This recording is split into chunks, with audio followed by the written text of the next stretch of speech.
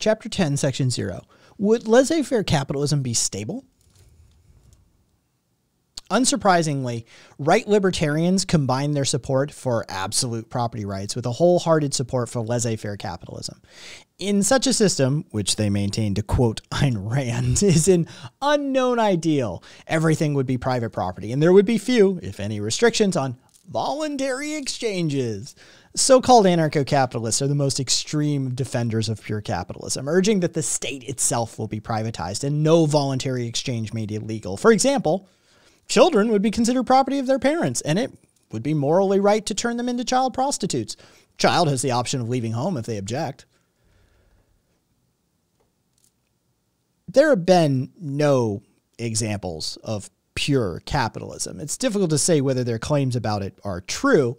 For a discussion of a close approximation, see Section 3 of this chapter, but this section is an attempt to discover whether such a system would be stable or whether it would subject itself to the usual booms and busts. Before starting, we should note that there is some disagreement within the right libertarian camp itself on this subject, although instead of stability, they usually refer to it as equilibrium, which is an economics term meaning that all of the society's resources are fully utilized. In general terms, most right libertarians reject the concept of equilibrium as such and instead stress that the economy is inherently a dynamic. This is one of the key aspects of the Austrian school after all. Such a position is correct, of course, as noted by socialists such as Karl Marx and Mikhail Kalecki and capitalist economists such as Keynes recognized long ago. But there seems to be two main schools of thought on the nature of disequilibrium. One, inspired by von Mises, maintains that the actions of the entrepreneur/capitalist results in the market coordinating supply and demand, and another, inspired by Joseph Schumpeter, the sane one, who questions whether markets coordinate because entrepreneurs are constantly innovating and creating new markets, products, and techniques. Of course, both actions happen, and we suspect that the differences in the two approaches are not important.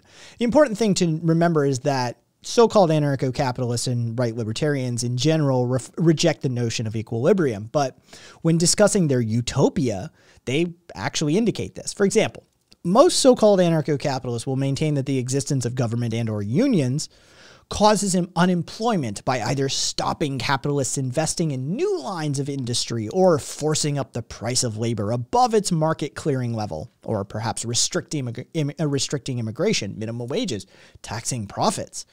Thus, we assert that the worker will be better off in a pure capitalism because of the unprecedented demand for labor it will create.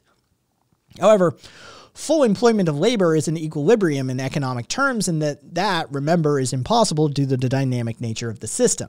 When pressed, they'll usually admit that there will be periods of unemployment as the market adjusts, or that full unemployment actually means under a certain percentage of unemployment. Thus, if you rightly reject the notion of equilibrium, you also reject the idea of full employment, and so the labor market becomes a buyer's market, and the labor is at a massive disadvantage once again. The right libertarian case is based upon logical deduction, and the premises required to show that laissez-faire capitalism will be stable are, well, somewhat incredible. If banks do not set the wrong interest rate, if companies do not extend too much trade credit, if workers are willing to accept real wage-related pay cuts, if workers altruistically do not abuse their market power in a fully employed society, if interest rates provide the correct information, if capitalists predict the future relatively well, if banks and companies do not suffer from isolation paradoxes, then maybe laissez-faire will be stable. So, will laissez-faire capitalism be stable? Well, let's start by analyzing the assumptions of right libertarianism, namely that there will be full employment and that a system of private banks will stop the business cycle. We'll start on the banking system first, see Section 1, followed by the effects of the labor market on economic stability, see Section 2. Then we'll indicate using the example of a 19th century America that actually existing impure